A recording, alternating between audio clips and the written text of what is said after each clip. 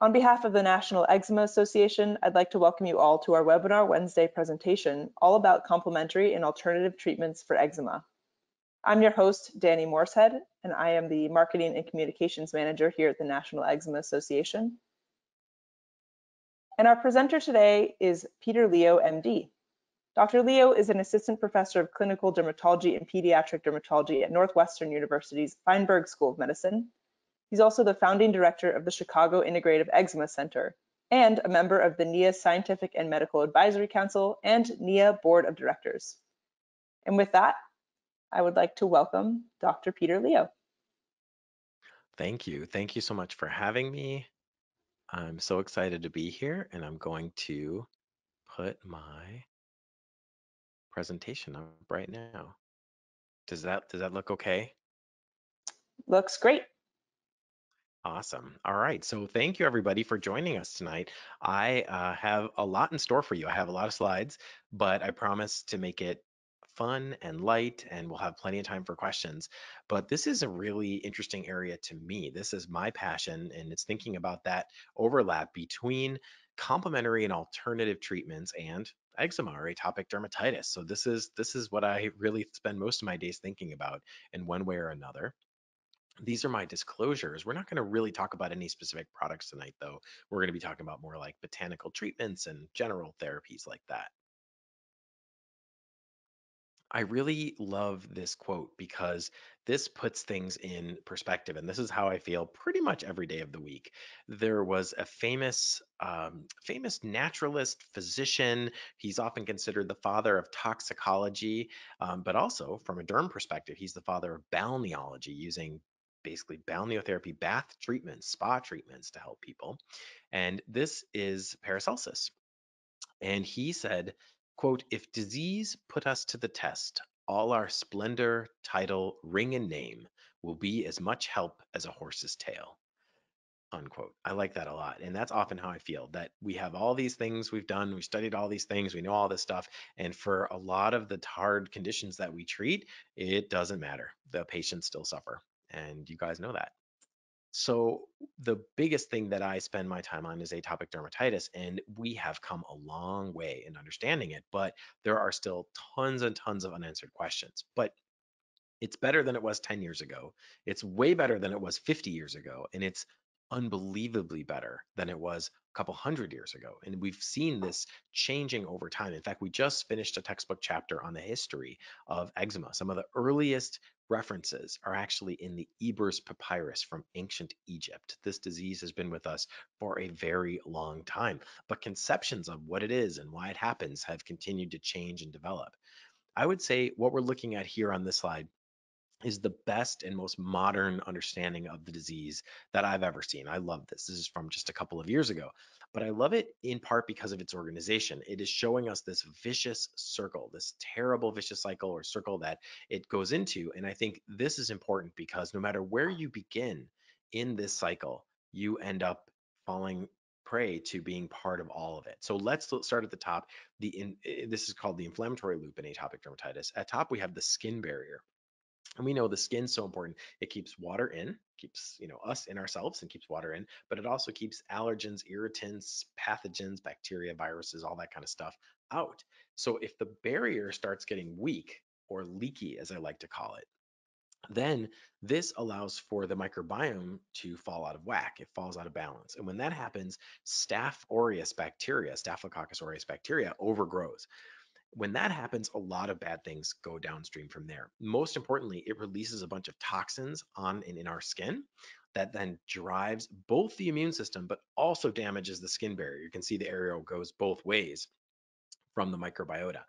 When it drives the immune system, then we have another arrow because the immune system releases all these inflammatory factors, things like IL-4 and IL-13, these messengers between cells that basically call more inflammation. They make their own problem worse, but also damage the skin barrier. And then those mediators, the cell messengers that cause more inflammation, not only drive that, but they also make us feel itchy. And of course, when we feel itchy, we scratch. When we scratch, we further damage the skin barrier. So it is a crazy vicious cycle. And this is the heart of the disease. That's why when people say, what's the root cause? It's like It's kind of complicated, right? It's weird. It's like it's this whole circuit that's abnormal. And it could be any one of those things. You could start out with a bad microbiome. You could start out with malfunction in the nerve endings. You could start out with the immune system overreacting to something. You could start out with leaky skin.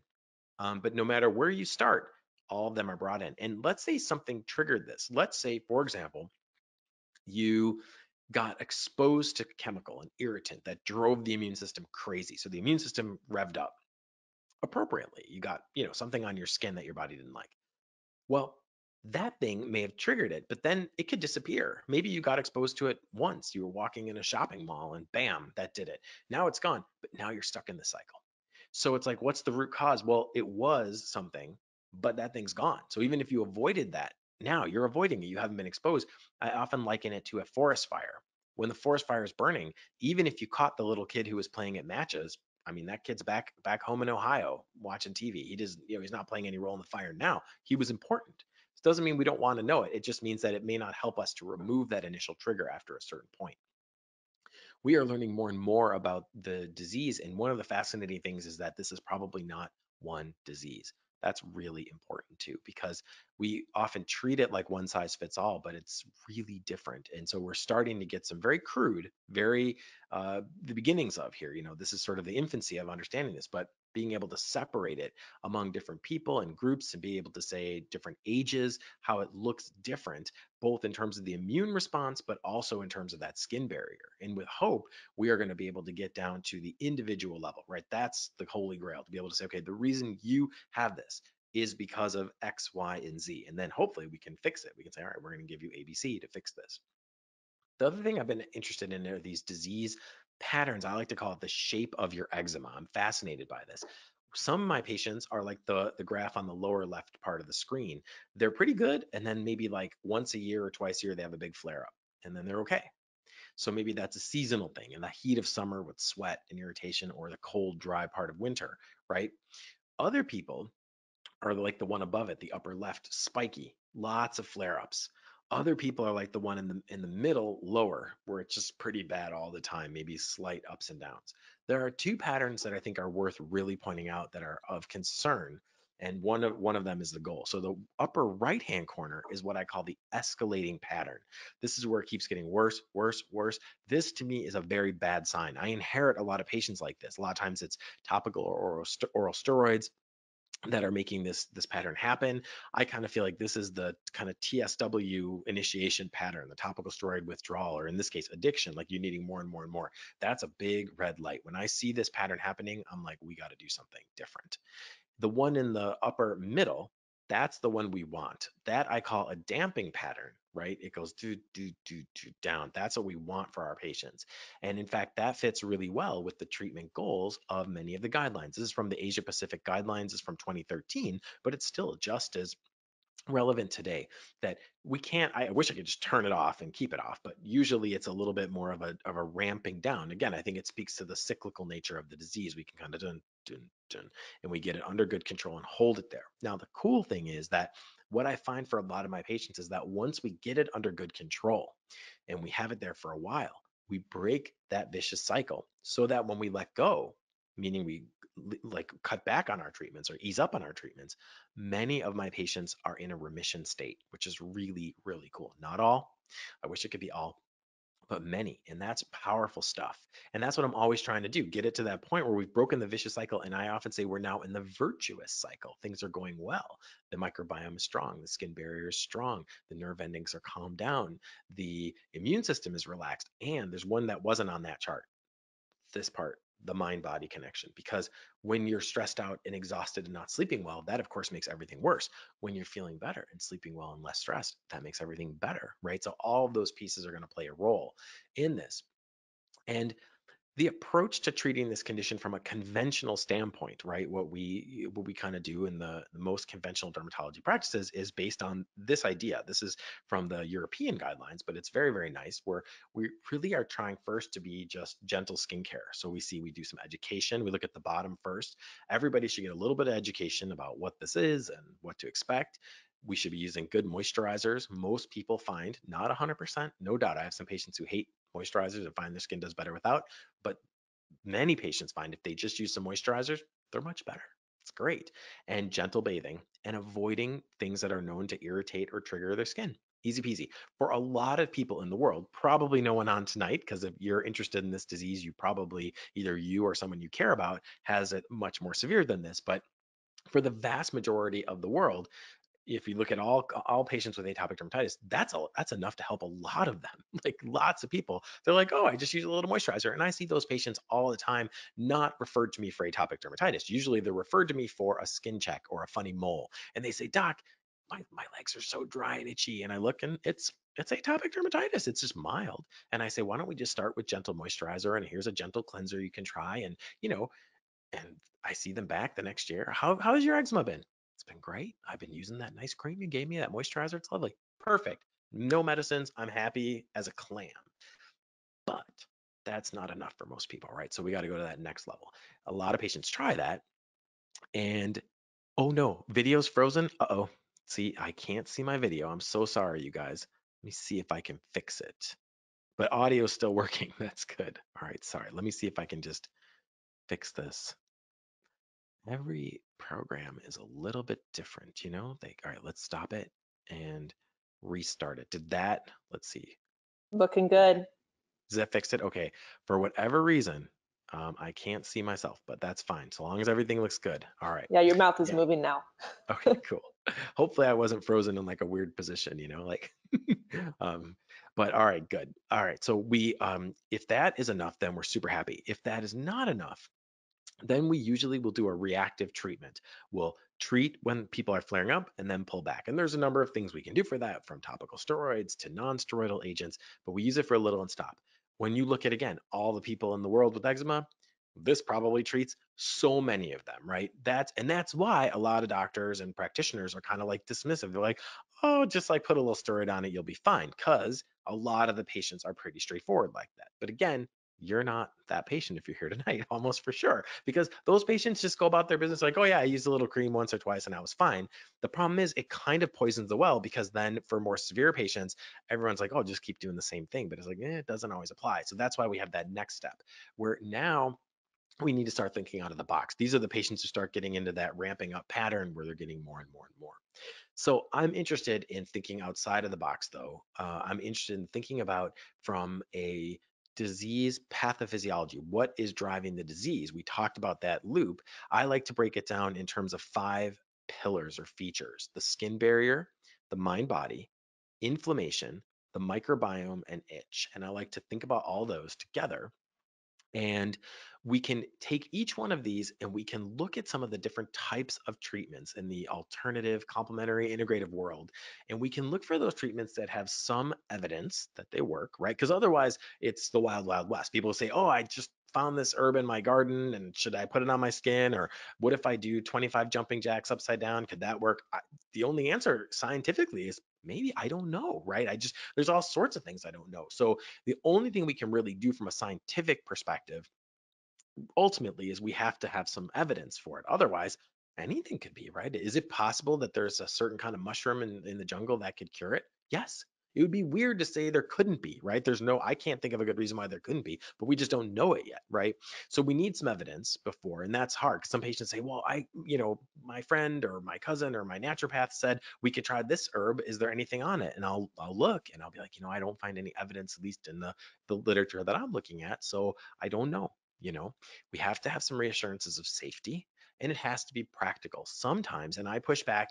I'm very interested in this world of integrative medicine, and I love it. I'm fascinated by it, but sometimes I'll push back a little bit because I'll have a patient come in and they're on like 25 supplements, and I'm like, I don't think this is good for you at this point. I don't think this is natural anymore. I know they're natural supplements, but you're on 25 pills a day, and it's not viable financially. These are some of the patients pay thousands of dollars per month. I'm like, this doesn't make sense either. So I don't think that's practical. Now, everyone's different, so your mileage may vary, but I'm trying to find a way to do stuff that fit those criteria. And I would argue that 25 supplements is not reasonable for most patients. If it's worked for you, great, that's awesome. But I'm trying to build this multidisciplinary integrative toolbox, and I really am trying to teach it too. So we're trying to build it, teach it. We actually just started a journal called the Journal of Integrative Dermatology, so we can share ideas and learn and push it. Because it turns out a lot of the things we're about to talk about, most mainstream journals say, "Nah, we don't want it." They don't like it. So we made our own journal that will hopefully be able to publish some of these things and get the word out so we can learn more. Because if you don't have access to the evidence, you end up with this self-defeating situation where it's like, well, we need evidence, but no one will publish it, so we can't get the evidence. So how can we move forward? Paracelsus, that same guy, father of toxicology and balneology, he admonishes us to seek, knock, and find. And I love that, right? So I really love the idea that we're going to seek, we're going to knock, and we're going to find new treatment. So let's start with the barrier. And the skin barrier turns out to be incredibly complex. This is my favorite part of really of dermatology, is thinking about the skin barrier itself and how it works, because it's not just like a brick wall, like an anatomic or a basic, physical barrier, but there's also this functional aspect. The microbiome plays a role. The chemical barrier is really important. The skin has to be acidic. It's called the acid mantle. It has a pH of around 4.5, so it is a little acidic. And if it goes more alkaline, it damages it really quickly. And staph bacteria loves that. So we got to keep it acidic. We also know the immune layer is playing a role. So all these pieces have to fit together and have to work in harmony. Otherwise, we're in big trouble. If any one of these goes down, it's like dominoes. The whole thing will fall apart. And of course, many of our patients have multiple defects going on with this. They have a problem with the microbiome, it's imbalanced, problem with the chemical layer, it's too alkaline, problem with the immune layer, that they have all this extra inflammation damaging the skin barrier as well. So really interesting to think about this and how we can work on this. Why do I care so much about barrier? Well, it turns out it's not just bad for the skin, that when this happens, this allows for bacteria and other pathogens and other allergens to actually get into the body. And we now think that one of the key ways that people become allergic to food is through their skin. This is huge. This was published, this is just in the last years that we're finally really understanding this.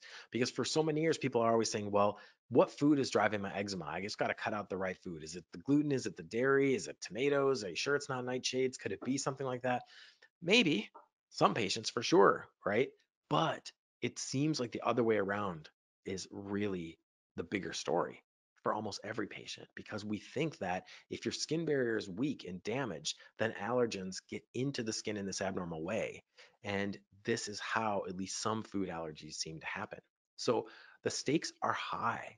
And that's one of the things I'll talk to. Sometimes my patients will say, I don't really want to use any treatments. Like I just want it to run its course or just do my thing.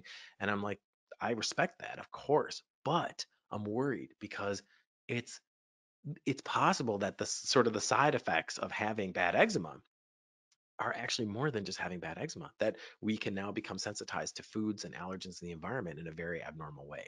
So I often feel like our first order of business is we got to heal that skin barrier. It's like having a house with none of the doors and windows working correctly. Bad guys are going to keep coming in. And while you might say, well, can't we just move to a different neighborhood or get rid of all the bad guys? It's like, I don't think you can. There's some degree of opportunistic crime that's going to happen. We just got to work on your windows and doors and get them better. And this has been shown a number of years ago, back in 2009, in the animal model. That's really amazing. They took these healthy mice and they shaved their back, and then they used tape stripping. It doesn't hurt them. They just take a little piece of, it literally is like Scotch tape, and they just kind of peel over and over on the skin. It just as if you were doing it with a sticker on your own skin. It just irritates it a little bit and helps kind of break the barrier down a little bit. And then they put some ovalbumin, the egg protein, on the skin and put it on there. They did this a few times. And then they found that these mice that were normally able to eat eggs, when they tried the eggs again, they were allergic to them. So they made the mice allergic to eggs through their skin. This is the idea. And we think this does happen in people. And this is why we're so passionate about getting that skin better, no matter what, right? Just letting it roll can be trouble. Well, what kinds of things damage the barrier in atopic dermatitis or in the world in general? It turns out tons of things. Modern life is incredibly damaging to our skin and our gut. Because remember, if you track your skin, right, follow your skin, gut. As soon as you go around your lip, it's your gut lining. Gut goes all the way through. So it's part of the same epithelium, right? It's us versus the outside world. We're a tube when you think about it, right? We're not, we think about when you eat something, it's inside of you. It's really not, you're just surrounding it, right? Kind of wild. There are a number of things that cause trouble. Polystyrene microplastic, ozone, cigarette smoke, and particulate matter. It turns out in the wake of the California wildfires, we're seeing a spike in atopic dermatitis. Really crazy. Um, we also know that things like diesel exhaust particles, nanoparticles, detergents, they like stay in our clothing. They stay, we wash everything. We're a very clean society. That might be part of it. And then from a gut standpoint, emulsifiers and foods, right? That damages our gut lining. And it turns out that the proof is in the pudding. If you moisturize, it really does help most people with their eczema. It really does. I mean, I'm not making it up. It's the truth. This is a beautiful study showing the more moisturizer people use, the less severe their eczema was. And it's quite significant. This is major change just using moisturizer, which is pretty awesome. Again, does that explain everybody? No, of course not, right? This is a population study, but it does explain why we tend to push so hard on moisturizers. Sometimes I drive my patients crazy. I'm always talking about moisturizers. And it's like, which one is the best then, or which one should I use? And the answer is we don't really know. There are a lot of different moisturizers. We wrote this paper a number of years ago, just kind of comparing them.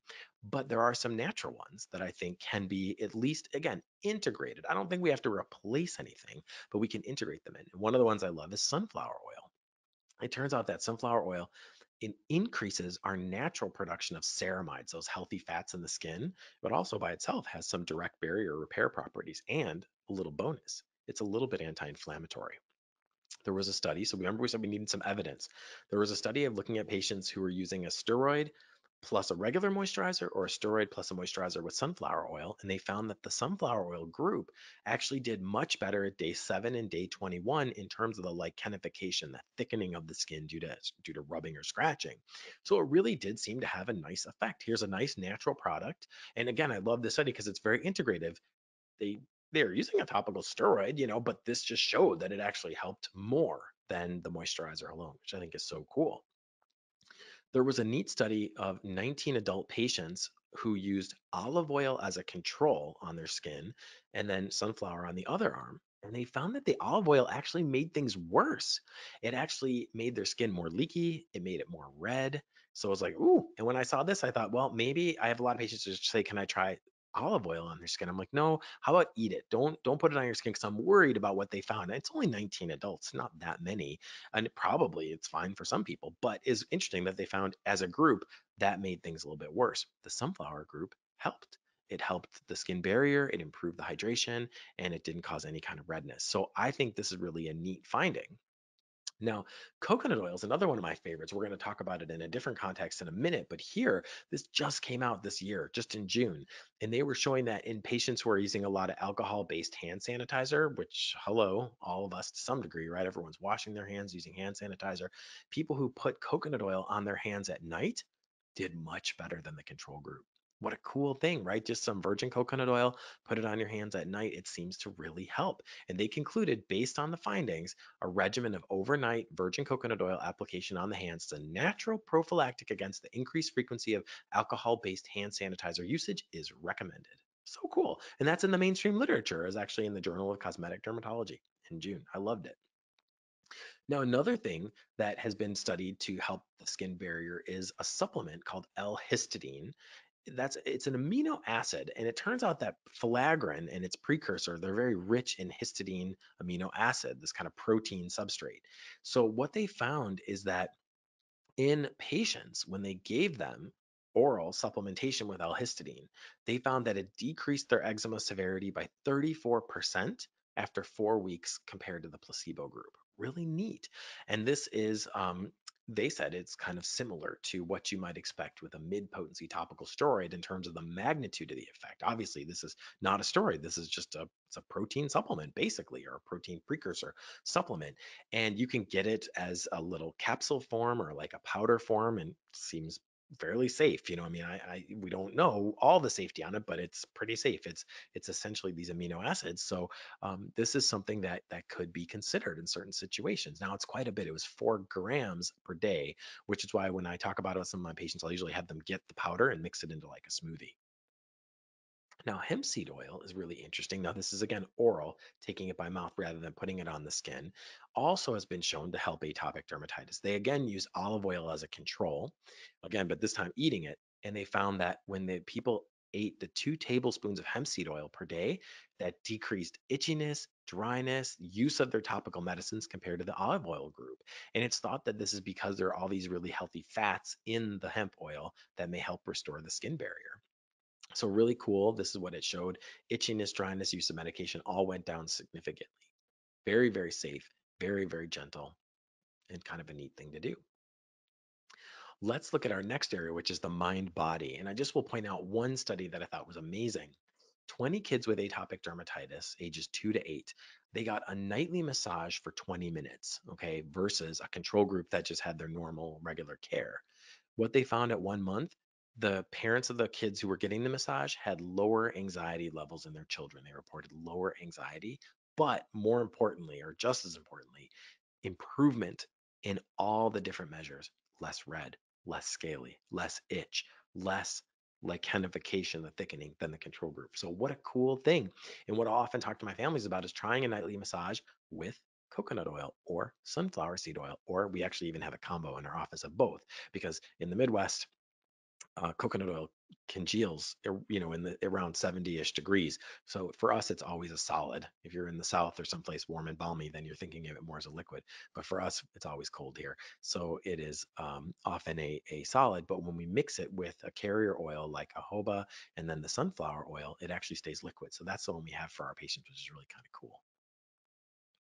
Let's talk about inflammation. This is a huge area. And one of the hardest things right now is that steroids do a good job for a lot of people, but they are not for everybody. And sometimes they've caused real measurable harm. Sometimes they're about to, right? I inherit a lot of patients who maybe haven't been harmed yet, but they're overusing. And I'm like, okay, we got to get you off these steroids. But some patients just don't want to mess with them. They're just like, I have concerns about steroids. So this is a huge, huge issue. And we have to be willing to deal with this. We can't just, and I talk to my colleagues about it all the time. I'll be like, we can't just storm out of the room and say, that's silly, just use it. Like that's not being a good clinician. Like there are reasons why people can't. And of course, that's not the only thing people are concerned about. The black box warning on like the calcineurin inhibitors, overusing antibiotics, preservatives in general. There are so many things. So part of my drive for finding alternative approaches is that we can meet those needs. And also, I mean, those are real concerns that are legitimate. They're not crazy concerns, they're legitimate. So we're trying to find some alternative approaches. One of the ones that was most interesting to me is topical vitamin B12. So it turns out oral B12 does not seem to help with atopic derm. Probably wouldn't hurt anything, but it did not seem to help. But putting it topically on the skin is thought to help prevent flare-ups, which is kind of neat. There were a couple of really well-run trials on this showing significance. So well run. One of them was actually in the British Journal of Dermatology. Sometimes when I tell my colleagues, they're like, "Oh, this isn't that.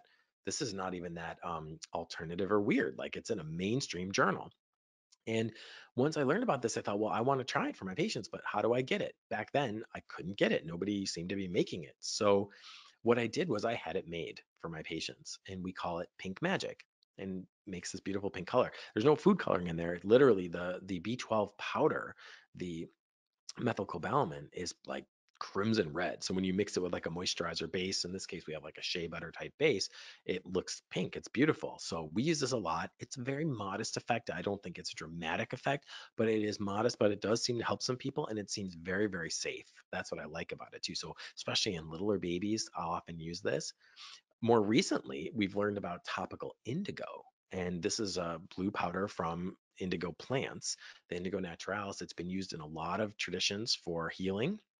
It has some anti-inflammatory and barrier repair properties.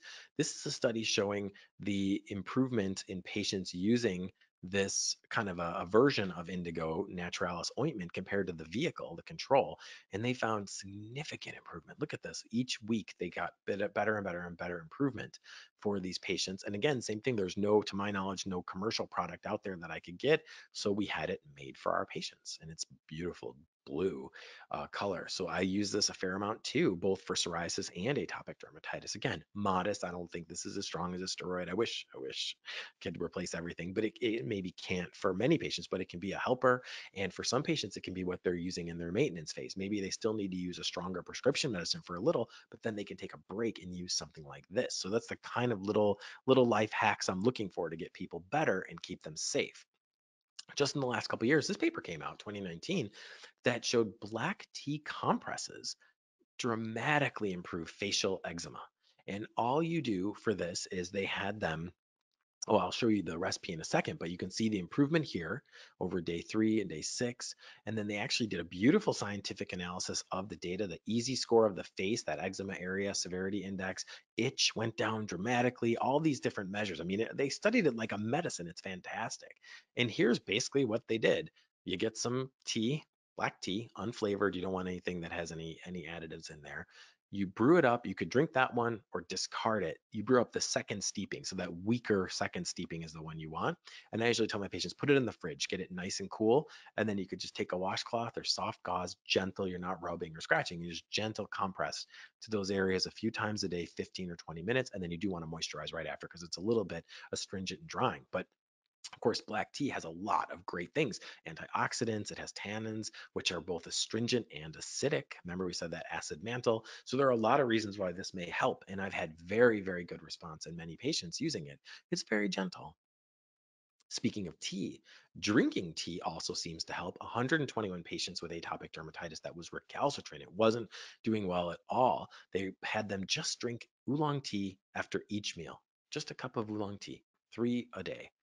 And they found that at 1 month, 63% of them showed marked to moderate improvement. They saw improvement in 1 to 2 weeks, and even 6 months in, over half the patients still had a treatment response. What a neat little thing. Just drink a cup of oolong tea with breakfast, lunch, and dinner. It's so gentle. Could it be iced? Sure, why not? They were, I think these were hot tea, but you could even ice it in the summer. It's great. Now, vitamin D has been a very interesting story as well. Taking extra vitamin D. Rob Sidbury, my dear friend who's in Seattle, he did this study back in 2008, and it caused quite a ruckus. Everyone got excited. This was published in the British Journal of Dermatology. Very exciting. Showed that kids with eczema that worsens in the winter, when they get vitamin D supplement, they do better. And then there's been some back and forth about it, but there really is a general consensus that high vitamin D levels seem to correlate with less severe eczema and vice versa. Low D, more severe eczema. And when we look at a whole bunch of the studies kind of plotted out against each other, it does seem like in general there is a small but measurable effect to adding vitamin D. So almost all my patients, I do recommend extra vitamin D. They concluded, quote, this meta-analysis showed that serum vitamin D level was lower in the atopic dermatitis patients, and vitamin D supplementation could be a new therapeutic option for atopic dermatitis. I think it is. I do think it's a helpful thing. Is it going to replace something? Not necessarily, but again, sometimes the difference between doing okay or barely getting by and doing pretty good, sometimes it's not that much of a difference. So if I can do a couple of little things, right? Maybe that patient doesn't need to go on a stronger medicine. Maybe they don't need to use the steroid for a couple more days. That's great. That's a win. I'll take it. Let's talk about the microbiome, a very complex area. So many new things we're learning, so complicated. But the big breakthrough came with this idea that staph bacteria does seem to drive atopic dermatitis. It really pushes it. And we think it's because it's making a bunch of toxins. It makes toxins that not only damage the skin barrier, but also drive the immune system crazy. So when I learned about it 15 years ago, it was like, oh, the staph is just kind of hanging out on the skin. It's just a bystander. But I don't think it is anymore. I don't think that was correct. I think we understand that staph is a driver of the disease on the skin, but also the microbiome in the gut is playing a role. And this is really fascinating. It turns out that the gut leakiness, okay, so how much stuff can permeate through your gut correlates with more severe atopic dermatitis. So you want your gut to actually be strong barrier, just like our skin, right? Same epithelial concept.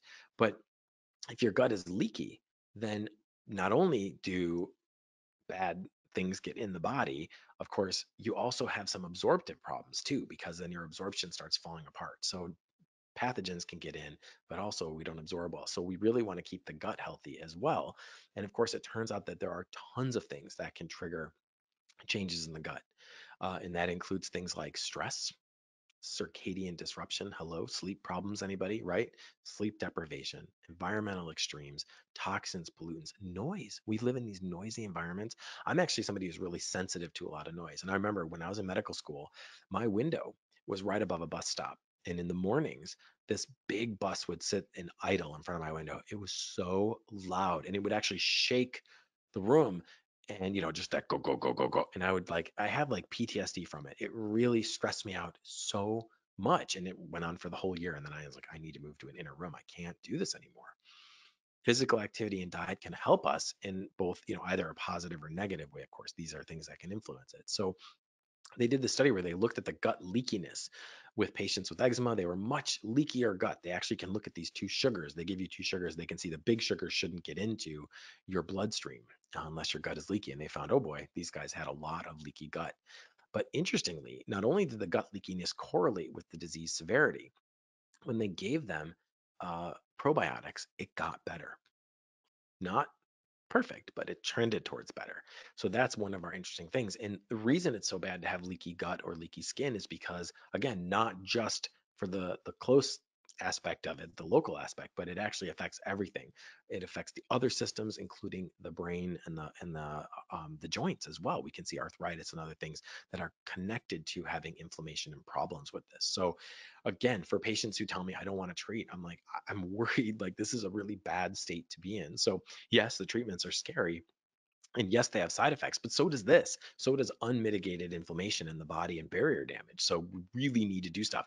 And also, that's why sometimes you might know I'll get upset if someone says, oh, I talked to my alternative practitioner and they said it might take a few years to get this under control, which I respect for sure in the long term. But sometimes they're just absolutely miserable and on fire. And I'm like, so what are we going to do right now? Because I don't know if being under super, super bad inflammation for years is advisable. Do you know what I mean? Like that is a problem in and of itself. And if they're wrong, and if we wait patiently for 3 years and it's still not better, now what? We've lost 3 years. And I'm biased because I inherit those patients and I see them every single day where they've been told just wait a little longer, do the diet a little stricter for a little longer. You might have cheated that one time, and then a month becomes 6 months, becomes 6 years, and it's like, oh my goodness. And they're like, well, you know, it's not working for me anymore. So obviously, I'm biased because those are the patients I get.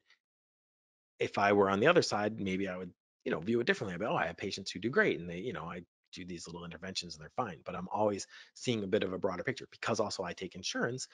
I tend to be the last stop on a lot of people's lists, right? So sometimes I think there's a bias for cash only practices where if people are doing great, yes, they'll stay. If they're not doing great, there's attrition. They're like, bye, it's not helping me.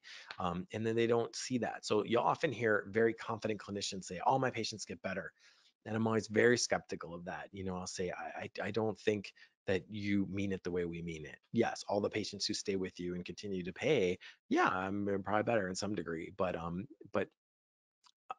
I see some of the patients that don't get better, and definitely not all my patients get better. I mean, we really try really hard, but there's no doubt this is a super difficult condition, right? And then what we're learning about the microbiome has been fantastic. There's so many new things from probiotics and prebiotics, which are the foods like the little actual oligosaccharides that actually help the good bacteria grow, to postbiotics, which is their products of the good bacteria. And then we understand antibiotics and antiseptics. And now there are even concepts of things called symbiotics, where we take the good bacteria and the food that supports them and give it to people. And there's so much work going on. Everything we do affects our microbiome, including the moisturizers we pick. It's incredible. We can actually change the skin just from moisturization. Incredible. And then some of the natural products come in, like coconut oil, which turns out to actually kill staph bacteria very, very nicely. Now, let me be clear. I would not use this for someone with a staph infection. It's probably not that strong, but they did a study looking at the colonization, patients that grow staph on their skin. When they had them use coconut oil twice a day, they cut it down by 95% compared to only 50% in the control group. So it really does have some antibacterial effect. I love it, and I think it's very helpful. But again, I would never, like if somebody had a real skin infection, it would be malpractice because it's not enough. But for helping as an adjunct, as an integrative approach, absolutely, we can bring this on board. And I do think it can help some people. Now, it turns out it's also not a bad moisturizer. This was a study comparing it to mineral oil in 117 kids with atopic dermatitis, and actually they did much better on the coconut oil group than mineral oil. I don't think mineral oil is the best moisturizer either, but kind of cool that it actually did so well. Let's move to our final little spot, which is about itch. And itch is so fascinating because that's the thing that drives people crazy. We have so many unmet needs there. I wish I had better tools. One of the most exciting areas has been CBD. In general, the cannabinoids as a group, they have anti-itch, anti-inflammatory, and even wound healing properties, which is really exciting. Ones we're talking about, they're not marijuana. They don't have any psychoactive component, so they're made just with those key ones. The most commonly studied one are the cannabinoids themselves, in CBD, as opposed to the things like THC, which is the molecule that makes people have psychological effect, the high of marijuana. But there are other ones. There's CBD, there's CBG, there's all these different ones, and they affect so many parts of the skin, from the fat cells to the hair cells to the inflammatory system and the nerve endings. Really interesting. So stay tuned to that. There's a lot of work going on, and I do think there's something there. Acupuncture is something that I studied formally. I spent a full year studying acupuncture under Kiko Matsumoto and David Euler in Boston. It was an incredible year. And then I spent an additional year as kind of an apprentice, which was awesome. And one of the things that I loved was this paper that showed 40 patients with refractory itch due to kidney failure, uremic pruritus. It's the worst.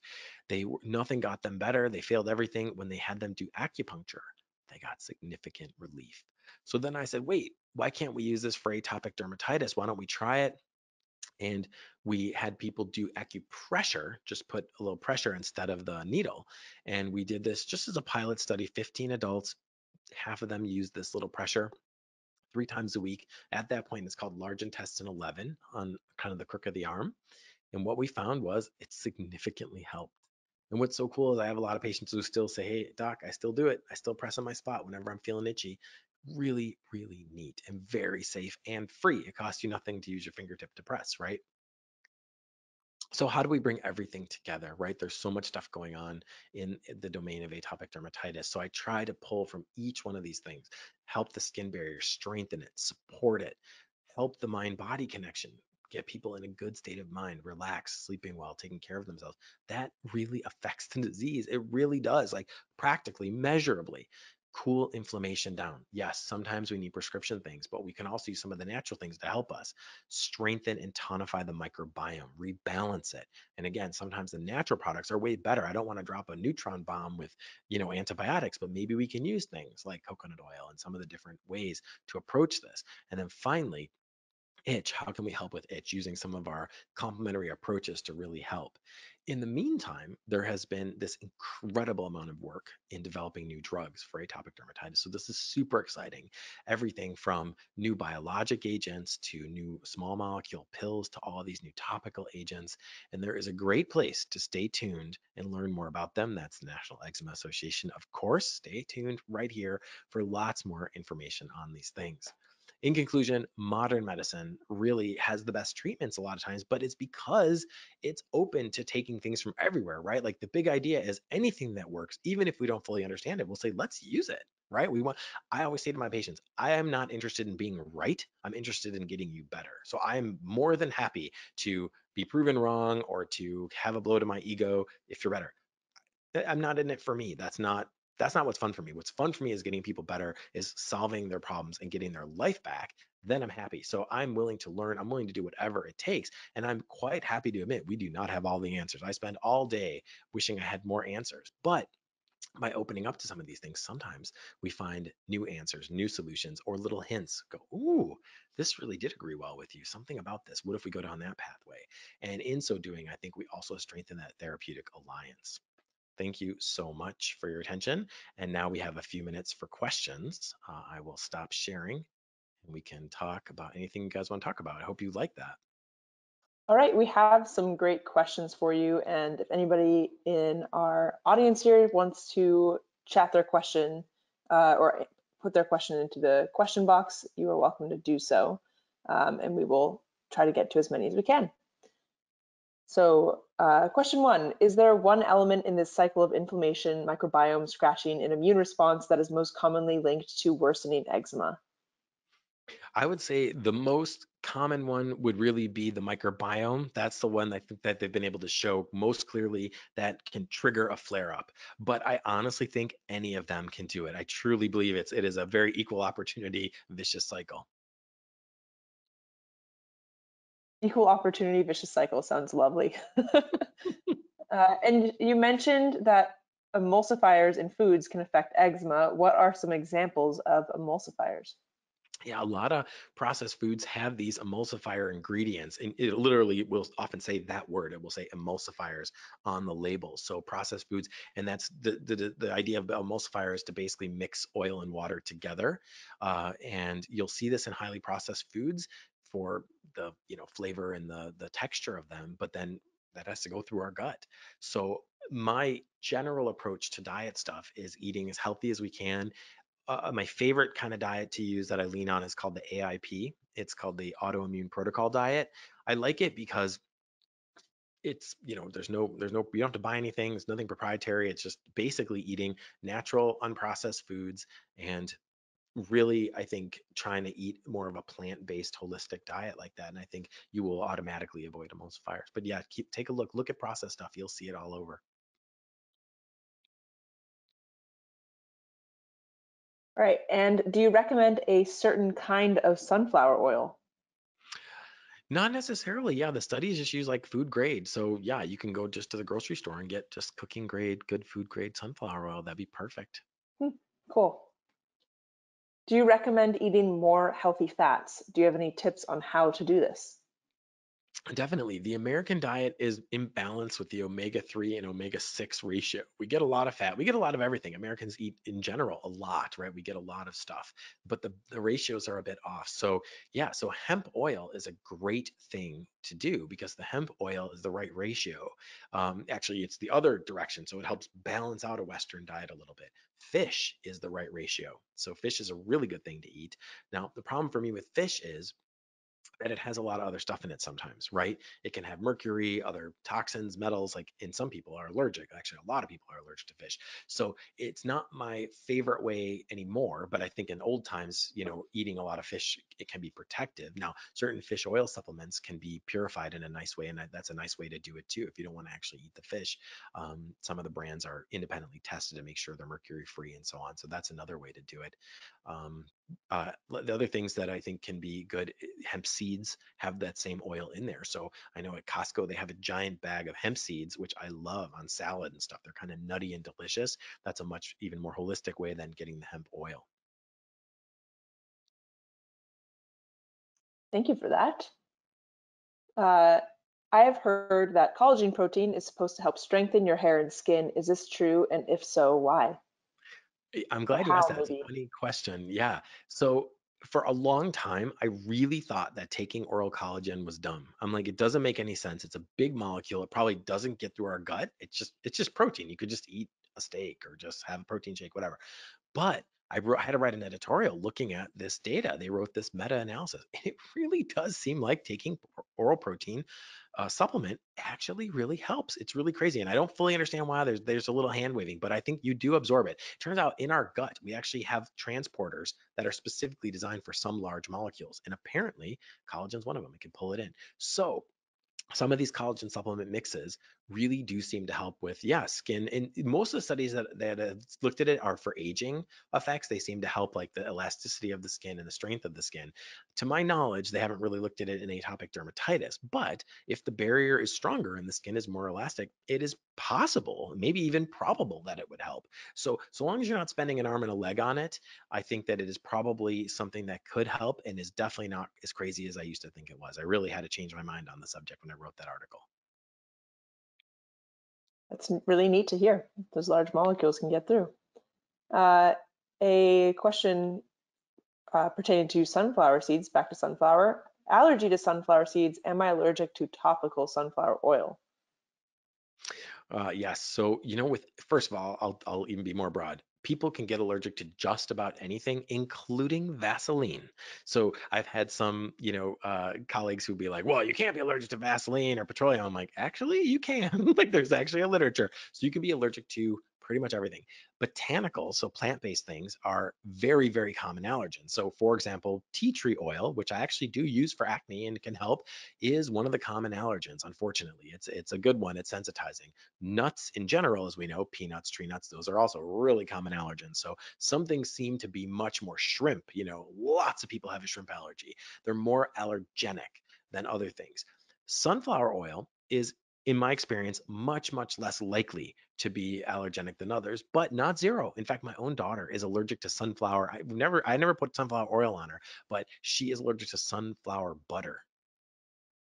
So crazy, rare. She has a bunch of nut allergies. So it can happen. Same with coconut. It is a fairly rare allergen, but it can. So if you weren't sure, and if you were allergic to the seeds, I would not use the oil. Yeah, I definitely wouldn't. But if you weren't sure or you thought maybe you were allergic, I don't think it would be crazy to try a tiny little area. So long as you didn't, if you have known anaphylaxis reaction, I wouldn't even toy with it. But if you're not sure, thought maybe I was irritated or I felt a little upset stomach or something once when I ate it, I think it would be okay to try a small area on a spot in your body and see what happens.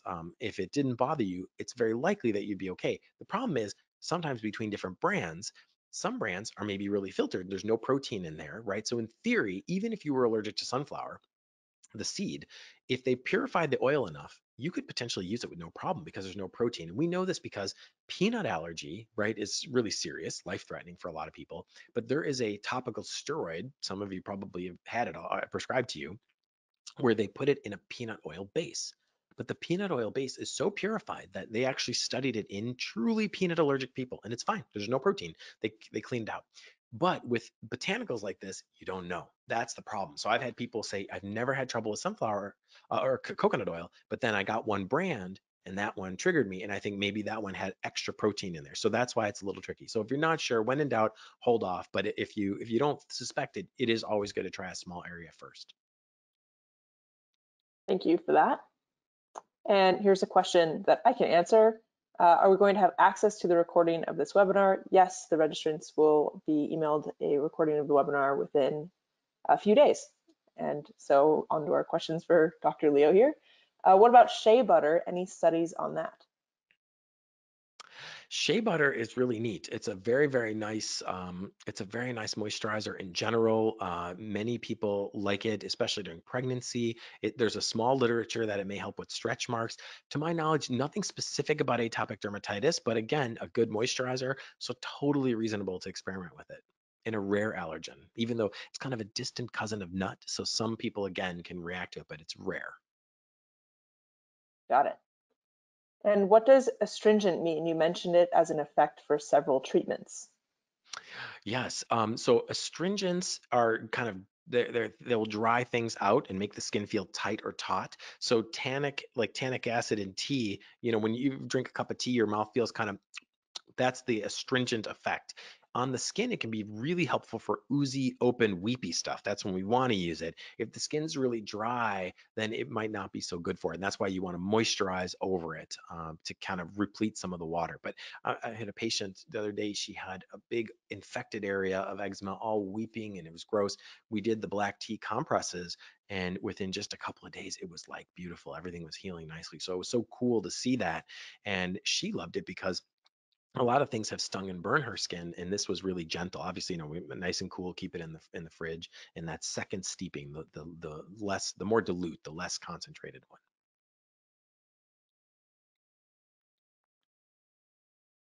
So how much vitamin D is typically recommended? Yeah, there's a lot of discussion about this in general, but I think you can always get your blood work done to get a sense, and your doctor can help pick that out. But a general guidance that I give to my patients is for babies, I usually give them 400 IU. So they come at the international unit IU, 400 IUs per day. Most babies, that's what's in a lot of the baby drops, so that's easy. The older kids, I'll usually either give them two of those baby drops, or they make 1,000 IUs drops. So I'll give like my older kids and adolescents that. And then for adults, 2,000 IUs is a really good number. You could probably comfortably go up to 4,000, which is what I give my more severe eczema patients. And I myself take 5,000 a day. Now, can you get toxic on it? You actually can, yeah, because it's a fat soluble vitamin. You can overdo it. But for most of us, probably it's not going to happen. But I've had a couple patients over the years. I think there's something funny about their vitamin D production where they've taken a supplement and they've gotten toxic on it. They had a real high level. Usually they're not sick, but like the blood level went crazy. So it is recommended if you're supplementing. I think checking it once a year is not a bad idea at all, just to make sure. And usually once a year, insurance companies will pay for it. I know that for a while I was trying to do it a little more frequently, and then patients called me and they were upset. They're like, they didn't cover the last one, and it's a couple $100 to test it. So usually in an annual physical, they can check it. If you're real high or on the high side, they might say cut it down a little bit. If you're still low, like me, mine was like 17, and you should be at least like in the 30s or 40s. So I take 5,000, and when I checked again, I mean, I'm still like barely in the middle. So my body needs a lot more. Interesting. And we have a few more minutes, maybe 2 or 3 more minutes for questions here, and I have a couple left, so let's see how many we can get to. For people with eczema, is there a risk of acupuncture breaking the skin and causing problems with staph? Thank you. Yes, there is. And that's also why when I wrote our paper, when we did our study, we used acupressure. That's exactly why we did it, because the institutional review board, the safety board said, we're worried about that. We don't want you to, get an infection. So yes, in theory, it could happen. Now, practically speaking, it's pretty rare because the needles for most acupuncture are tiny. They're really tiny. But if they did it in an area that was infected, yeah, you probably could get a small infection. Just about time for a couple more here, maybe another minute. What is the name of the histamine product? Didn't catch that. Oh, it was called L-histidine. So not to be confused with histamine, right? Like antihistamines, but histidine with a D. And if you go on Amazon, punch in L-histidine supplements, you'll find a whole bunch. And like I say, you can take it either as a powder or you can take it as a pill. We don't know that much about it, so I'm not exactly sure. And I don't really have a brand that I know and trust yet, but I have recommended it to some people. And, I kind of go on Amazon and I look at some ones that are highly rated. You want to try to just get one that has independent lab verification of it too, just to make sure. Great, thanks. And is there research on topical probiotics on newborns to prevent the development of AD?